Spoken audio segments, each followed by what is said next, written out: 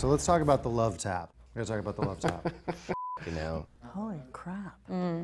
Oh yeah. Yeah.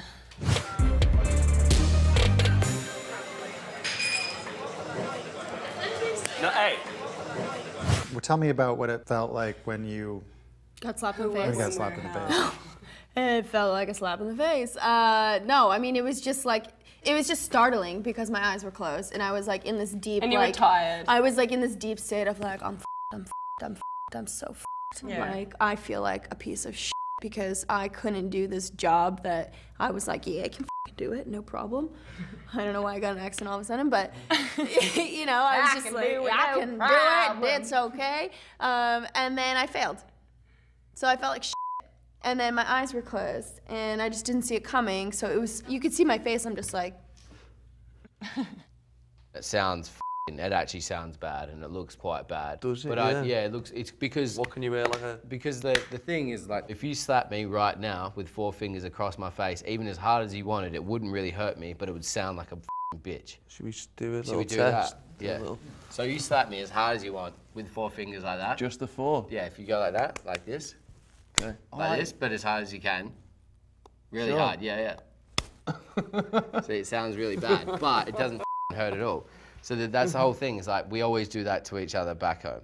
And that's like a very common thing, and all my mates do it, men, women, Oh, it was a load of bollocks. If you hit a woman, you would have been sacked on the spot. Yeah. The thing is that, yeah, it wasn't malicious, it was just me being pissed and trying to have a laugh. Because we live a hard life, like well, not a super hard life, it's pretty easy, but Not like, tarmacking a road. it's not that bad, you're not laying bricks, but we work really hard, so when we're out, I just want to try and bring everything up, and from where I'm from, my group of friends and my culture, people who appreciate that, and she just obviously... Just a bit more sensitive, isn't she? Some people are more sensitive. Yeah. I do not condone woman bashing at all, but we're like quite a rough culture, you know, like if a guy came up to me and I was drunk and like hit me in the face, I'd be like, oh, you f***ing dick, and like would like hit him back, you know, and like, sorry. Like that's just like our culture, and I think like when you never do it to like bash someone, it's just, you know, we're like just being like a bit rough and tumble and playing around, and I think he like kind of forgot that we weren't down under anymore. If I did that to Aesha, she would have laughed her ass off and just like had a giggle, not give a. She would have hit me back, and it would have just been like a laugh. And then maybe I would have said, "Give me a choke slam," and she could have choke slammed me onto the dinner table. That would have been sick. That would have been a good outcome. That would be, you know, up there. But Aisha's super fun, and she comes from that same sort of culture as me, and that's just how we show love to each other, you know? Like, of me showing that, it's like showing affection, which sounds really weird to a lot of people, but like Aesha fully understands that, and she would have taken it in that exact manner. If that's Travis's culture, I'm Australian as well, so I don't really understand. But do you know what? That's fine. It's part of other people's cultures that women are covered from head to toe. It's part of other people's cultures that the man always has to stand before the woman. Like, so what? You don't push your culture on me.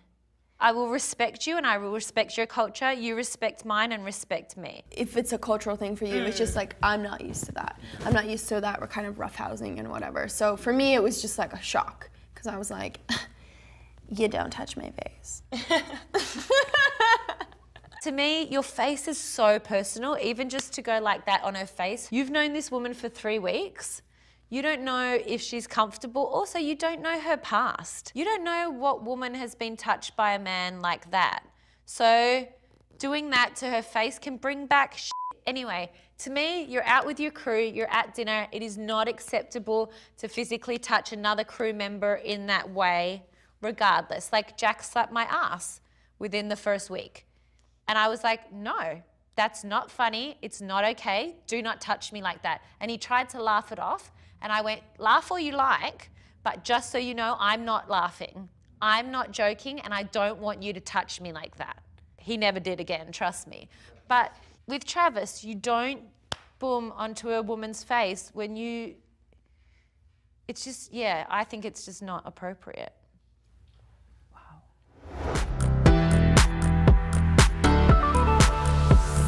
Do you think João overreacted, or do you think he reacted appropriately? I think for João, that was actually like probably an underreaction. No, hey, for f***ing sake, you don't do that. Don't do that. That's rude. It's a joke, mate. It's not a joke. You don't slap a girl. I don't give a I saw João that night. He was watching Travis the whole dinner, waiting for him to do something. Like, I could see him on the edge of the seat, like, waiting, because he loves to be like Mr. and righteous, high and mighty on his horse, like, you know, like being the savior of all the land. Yeah. And like the second, it was like, I swear before his hand even touched Anastasia's face, he was like, boof, like pushing the chair back and was like, don't you do that. And it's like, oh, f off, João, like calm down. And I think like him reacting like that, like immediately took it from like here to like here. I just thought it got blown out of proportion, to be honest. I think they could have resolved it without João like jumping in, being like, what are you doing hitting women and all it, like, you didn't hit a woman, do you know what I mean? Yet you drunk and, like you said, misjudged the situation, but... Yeah, the intent was drunken banter. Yeah. Where it was blown up into wife me beater. actually hurting someone, you know? It was the initial hit. I saw, more than the slap, I saw the shock in her face. She was like, what the hell just happened, you know? And that got to me. I was really upset about the whole thing. And, you know, it's kind of, it's not really flashbacky kind of thing, but I relate it to almost being helpless. I go back to, like I said, my mum, you know, in the position she was in before, and it's very imagery in my mind. I was 15 years old when we had an armed robbery and I'd watched my mum be beaten. They hit her with an elephant bone. She was bleeding all over me. I lifted her up, basically stole everything they could. It was really tough. It wasn't just my mom. My stepdad got beaten. My mom was 3 months pregnant, and yeah, it was really bad. So, and I just remember being helpless. So.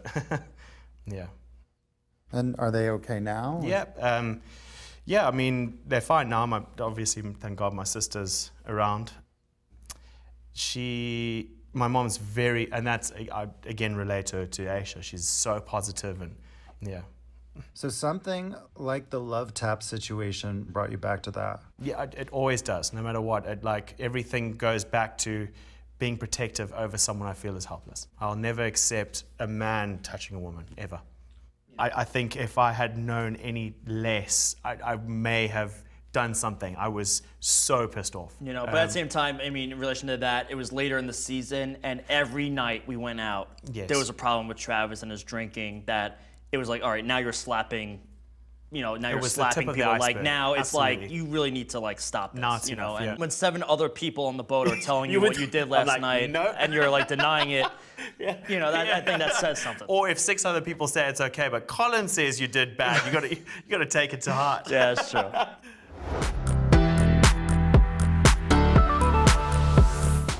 The next day, you talked to Anastasia about the slap. We talked about it. That's in the morning. Nas. Yes, Travis. I am sorry, I didn't mean anything to be hostile towards you. I promise that for the rest of the season, that won't happen. All right, good. I thought we squashed it at that point.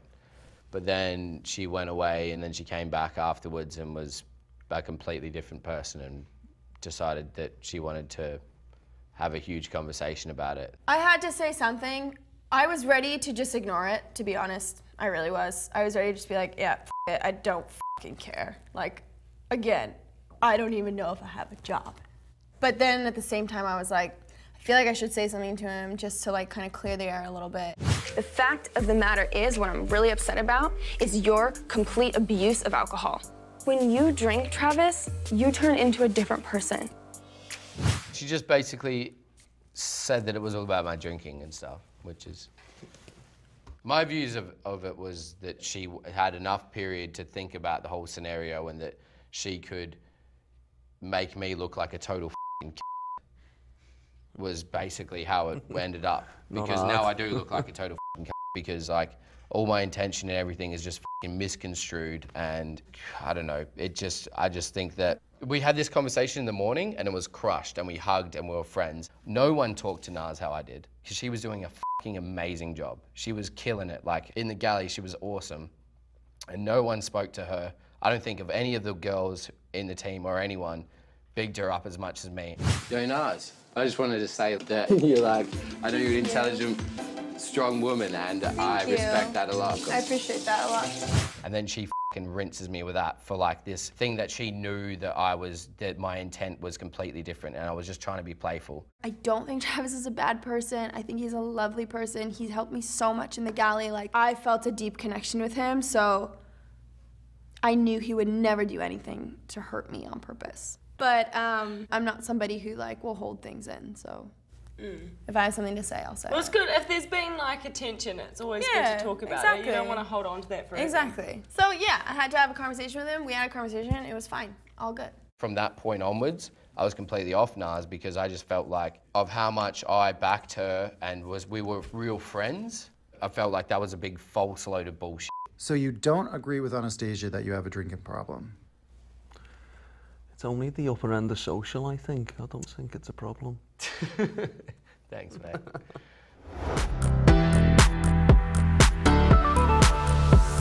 At some point, you warn Jack he's got to turn his act around or Sandy will fire him. He's just finding half things to clean as he walks off. Go get him. Mate, you look like a knob when you clean half a rail in front of her and she's watching you do it. You're gonna look like an asshole if just before the charter season ends, she's like, I don't need you, and you get fired. You're done, because she will. I'm on my last nerve. It got so bad where João was literally handwriting 1 to 5 or 1 to 10 things that Jack had to do by the end of the day.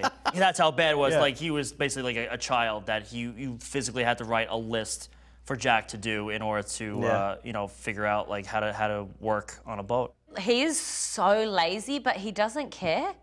He doesn't care if everyone knows how lazy he is. He will do the absolute bare minimum to get through, I think, life in general. The funniest part of Jack slacking was when Hannah was like, oh, do you guys know where something is? And Jack's just like, no, I don't remember, sorry. And she's like, okay. And she's like frantically like, where is this thing? And then he like says to Trav, he's like, I know where it is, but I don't want to go and help, do I? So he's just like pretended he didn't know, so he didn't have to help. He's like, if you say you know things, then they're gonna ask you to help. So just pretend you don't know. And I was like, whoa, that is like next level lazy. But it's like so. I think this is why I got away with so much shit, because it's like so it's funny. Yeah, it's funny. You're like, you are committed to this lazy thing. He told us, he was like, oh, I've been fired from jobs before because I woke up and decided I didn't want to go to work that day. And I was like, how can you like be okay with that? Jack lives for Jack. Yeah. What I think about Jack, I'm going to give you a scenario. So I'm on the bridge, we're cruising at night from Saint-Tropez. I wanted Jack on the bridge with me because João was having a difficult time. So I was like, take the binoculars, go out on the bow of the boat and scan the water line and just let me know if you see a buoy. I look over and this is Jack.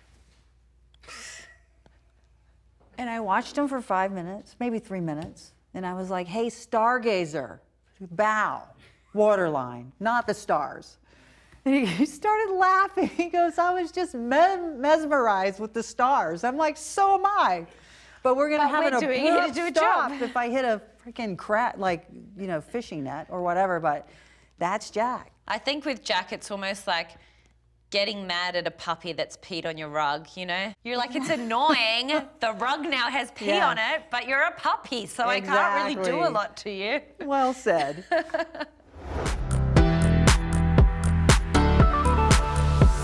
So Vern's friends got a little seasick. Oh, when he spewed on me. When he spewed on you. So funny. Well, Vern, you're not done with your omelet. Oh. Uh-oh. Is he about to... Uh-oh. Go to the bathroom. Go ahead. Go. Don't stop. Sorry. Oh, Lord. I was just like pissing myself laughing because I was like, yeah, dude, you are hungover. Oh my God. I remember you coming to the galley and be like, he just threw up on me. I was like, if you're gonna throw up on any of our crew members, it's Aesha. That's the best person you could ever throw up on. And then he ran back up and then did over the side and did on the cameraman. Oh, Lord. Hey, stay away from that. Oh, There's another deck down. It went on Lou, the cameraman. He was like, what the f? I remember him just looking over. I was like, oh, fucking hell. He wasn't as happy as me. He was very unhappy. I was like standing there, I was kind of like, ah! And he's just like, not bad. You took it like a champ, though. Yeah, I just thought, you know, I was like, if someone's gonna vomit like that, they're already feeling so f***ing shit about the fact that they've done that. Like, why make them feel worse about themselves? You know, it's not like I can't have a shower. Mate, if that sick went on me, I'd go up there and I'd spray the with the hose. I wouldn't let that go, guest or not. You know what I mean? You can't be doing that. Yeah, no one even said anything to him. Wait, so they didn't apologize for? I remember looking at Lou being like, oh, bro, you okay? And he was like, oh, what the f***? Went up, there's sick everywhere, got the hose out, was just like, thought, spray it down. I'm looking at this guy thinking, is he gonna like go and apologise or something? And he's like, oh my God. Living my best life over here, throwing up on motherfuckers. You don't be sick and be like, oh, I don't know, I just yeah, you don't throw up, especially on a human being, and don't even say f***ing sorry. You are a pig piece of shit who needs, Yeah, I felt like just throwing him overboard. Yeah. Hey, subscribe if you like the video, and if you want more, click here.